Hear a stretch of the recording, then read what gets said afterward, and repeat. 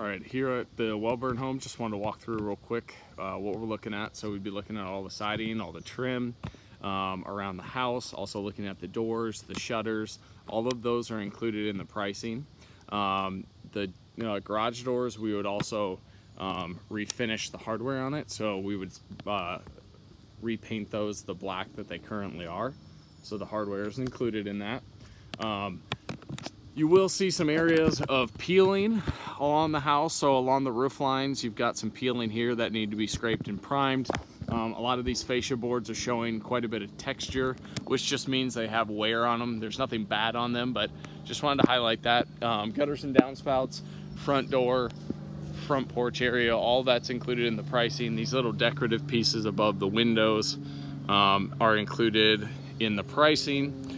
Got a little bit of peeling on this hardy right there, so we'll need to make sure we use a masonry primer since it is a composite material, so that does not continue to peel. But just wanted to point that out for you. We've got a little bit of an elevation up here on the second level, so just want to make sure we didn't miss that. And then over here you've got a little bit of wood repair. So this decorative post cap at the bottom right here needs replaced. So this decorative trim piece at the top needs replaced, and then the 1x10 underneath it needs to be replaced as well. As you can see, it's rotted down to the base down there, and you can kind of see it here. So we'd actually replace the entire cap on that, not just those couple pieces. We'd do the whole thing just so everything matches. You've got caulking issues that we need to make sure we take care of, seal up the home so moisture can't get in there to cause any rot. You've also got side of the home, so the siding and the trim. The caulk lines have between siding joints, these have been caulked previous, so we can recaulk those if you would prefer. If you don't want them to be recaulked, most people don't do that just for aesthetic purposes, and you have weather protection behind there, but that's completely up to you. You can let us know on that. The back side is pretty straightforward. You got quite a few windows, which we're obviously not touching, but you've got siding and trim on the back, so that's pretty straightforward back there.